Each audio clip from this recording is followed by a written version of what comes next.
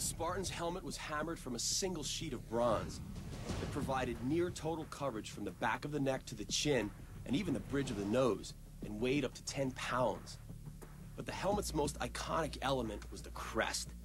Made of horsehair strands, individually tied to a wooden base, the crest helped the Spartans identify troop movements during battle.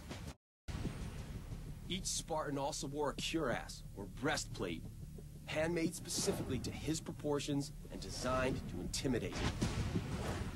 On their legs, Spartans wore greaves to protect their shins.